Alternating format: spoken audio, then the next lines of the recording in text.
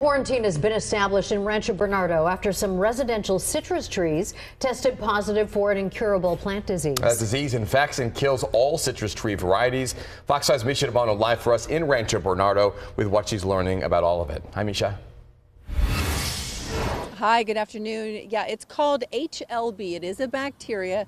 It will not hurt humans or animals, but left unchecked, it has the potential to wipe out entire crops. This is what we're talking about just outside of this home here, a little citrus plant here. Many residents say they had no idea, but the Department of Agriculture asking residents to just be vigilant. It's just half or third one. Olga Cassian reaps the fruit of her labor, tending to her gorgeous backyard citrus trees. Okay. She lives in Rancho Bernardo and, like most of her neighbors, had no idea most of the city is under a mandatory quarantine of citrus trees due to the discovery of a positive case of HLB. Huang Longbing. It clogs up the vascular system of the tree, prevents the nutrients moving from the roots up to the tree, and eventually kills the tree. It can take 3 to 5 years for the tree to actually die, but in the meantime, another insidious little insect will feed on the tree, spreading the bacteria far and wide. There's a tiny little insect called the Asian citrus psyllid that feeds on the vascular system of the tree. So it's sucking out the juices from the tree. And when it does that, it picks up the bacteria in its body, and then it can fly to another tree.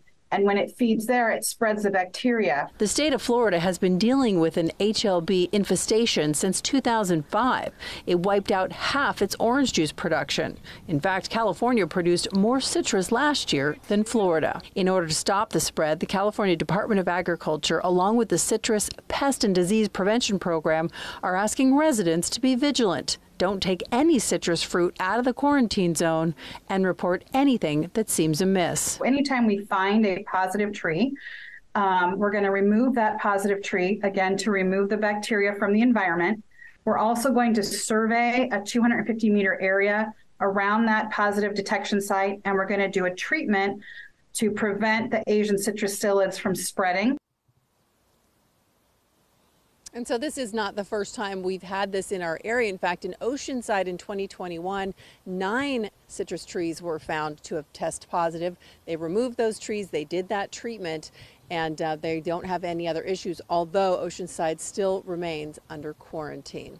From Rancho Bernardo, Misha DiBono, Fox 5 News. All right, here's